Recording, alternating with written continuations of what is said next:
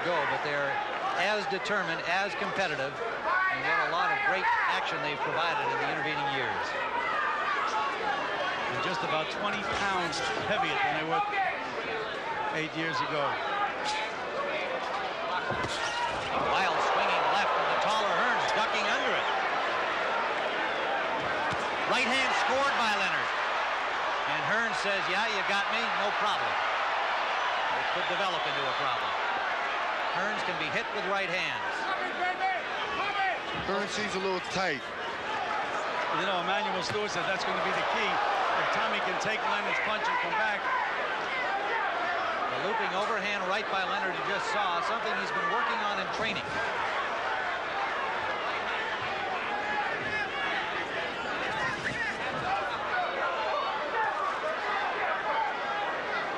Final seconds of round one.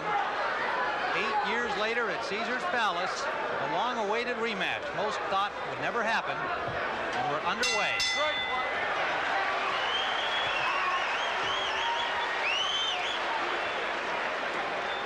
You guys, brother, not as fast as Lon. You understand? It's not as fast as Lon.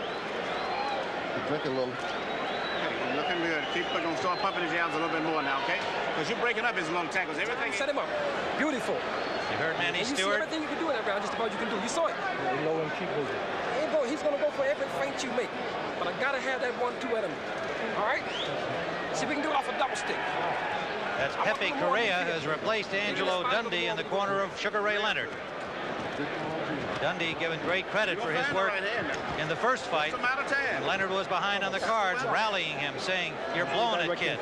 You're blowing it, son. Good luck. And Leonard rallied to score the 14th round knockout. You know, they're fighting in 90-degree heat, and Manny Stewart was fanning Tommy with a towel, which is not a bad idea. Temperature has dropped to a cool 90 degrees compared to more than 120. And this evening began at 6 p.m. Pacific time in Las Vegas. Round 2 scheduled for 12.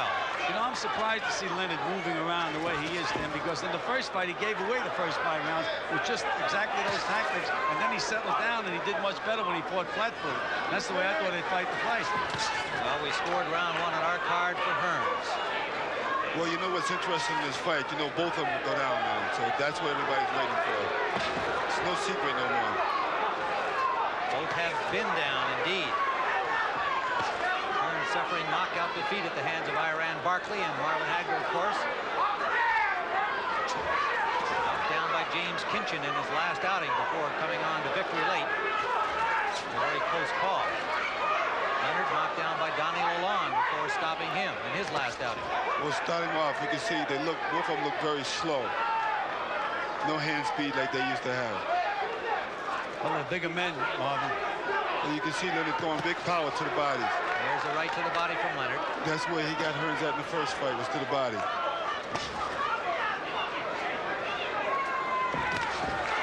hand try by Hearns, high over the shoulder of Leonard. Leonard's waiting for him to try it again with the right hand so he can counter.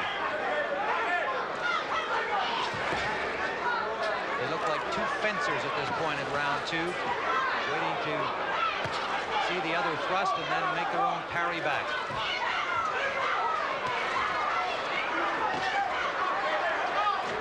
Right hand just short from Hearns. Had the opening, but Leonard pulled his head back. Well, it got Leonard's attention, Tim.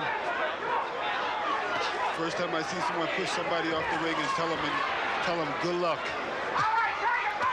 Short again from Hearns on the last right hand. Leonard missing with a wild left. You know, Leonard is depending on his punching power, Tim. He's been training that way to hurt guys with every punch. You can see he don't use that hand speed like he had years before. Looking to bomb you with 1 punch at a time. Which is not the usual Ray Leonard. He gets caught now with that type of tactics. Hearns smiling confidently as again Leonard short. Jab raised the chin of Hearns. Hearns short. Leonard's having trouble getting by that left hand of Tommy Hearns. Well, he's trying to sucker Tommy in.